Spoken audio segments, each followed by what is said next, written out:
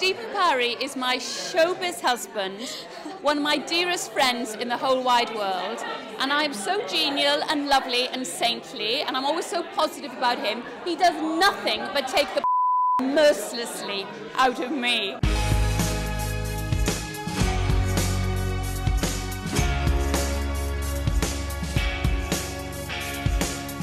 I wanted to write it without starting right at the very beginning, because whenever I listen or read about somebody's life, I want to get to know them as I know them now and then go back. So this is not chronological in any shape or form.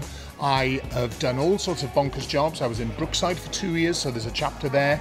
I've done work in the West End and played Marius in Les Miserables, so there was a whole section of that. I run a Welsh society globally called SUS, so that's there. I've got stories about my mother. Then I go to childhood.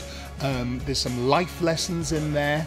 The interesting thing that people have found out when they've bought the book, for example, if there's a family where one speaks Welsh and the other doesn't, is there's 2 books for the price of 1. I've got rather a good voice. He says I sing like a pet shop on fire. He accuses me of being a stalker when he is always ringing me up to go out together. But seriously, we've been bosom pals for a long, long time. I'll tell you how we met.